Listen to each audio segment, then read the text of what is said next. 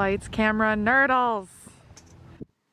Hi, my name is Rhiannon Moore, and I'm the Coastal Outreach Specialist for the Lake Huron Center for Coastal Conservation. This video, I'm going to show you how to sift for nurdles.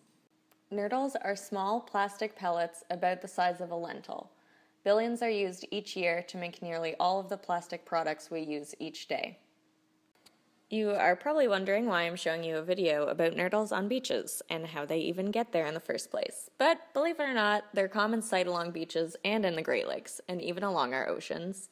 And they end up in these natural places by spilling into waterways, during transport, by ships, and believe it or not, even trains. A really effective and inexpensive way to clean up nurdles is to Let's try that again. The first thing you will need is a basic kitchen splatter guard or other metal screen shown here to sift the nurdles out of the sand. Scoop the surface layer of the sand onto your screen and start shaking.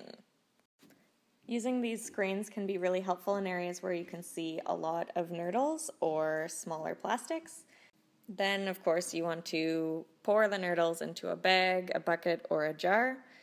I usually keep them for educational purposes and use them as props, but you can either dispose of them properly in the landfill or find creative ways to use them, like perhaps creating beanie babies.